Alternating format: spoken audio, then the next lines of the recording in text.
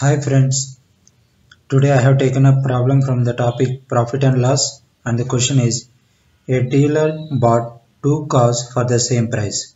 He sold one for 43% and another for 43% loss. What is the profit or loss percent? The question is, a dealer has bought two cars for the same price. That is, the cost price of the two cars is same. He sold one at 43% profit and another at 43% loss. Here 43%, 43%. Now we need to find out whether it is a profit or loss for him. Okay. This is a straightforward question.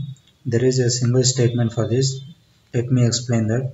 If the cost price are same and one is sold at X% profit and other at X% loss, then there will be no profit or no loss. So here the cost price are same in the question. Cost price of the two cars is same and they sold at 43% profit, 43% loss. 43, 43. Both are same. One is at profit, one is at loss. So finally there will be no profit, no loss. This is the answer for this. There will be no profit or no loss. Thank you for watching this video. Please subscribe to my channel, My Aptitude Skills. Thank you.